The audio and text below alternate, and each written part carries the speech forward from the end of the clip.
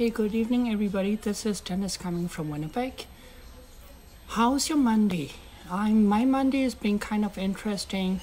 A little bit busy day, as usual. Start of the week, you're trying to do a lot of different things, trying to catch up with. Especially last week, I was dispensing, so this Monday I was trying to catch up with a few different operation stuff, etc., etc. And when you're trying to catch up with things, and there's a lot of things flying to you.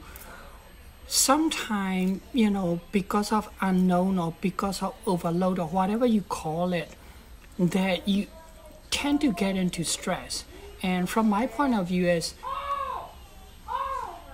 you have to, people say, oh, I don't get stressed.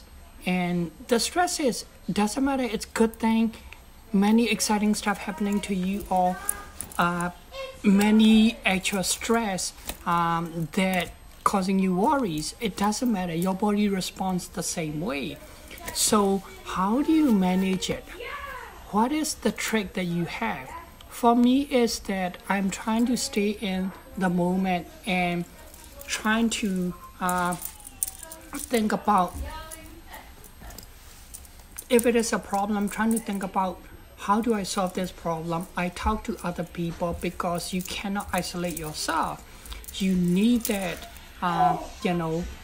other brain, other set of brain, other, set of ear to hear you, and maybe you just overthinking, and they may be able to give you better answer or direction. And hi, Christopher. Reason why, you should not be stressed. And all of that is important that you need to, you need to look at. And a lot of time what we end up doing is also with some of these things is that we are assuming a lot of stuff about unknown, and that's what we fear because it's unknown.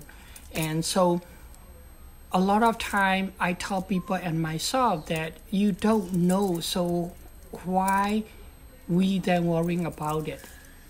It's gonna be tomorrow thing, then you need to leave it for tomorrow. Otherwise, it can stop you in your track and you will not be able to move at all. And my goal and what I've been trying to do in those kind of situations is doing the belly breathing, which stimulate my vagus nerve, which is parasympathetic, and that calm me down from fight or flight.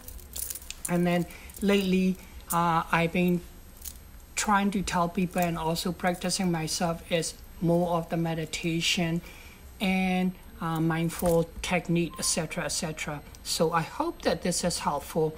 If you have good stress management technique or information, definitely please share with us. Thank you.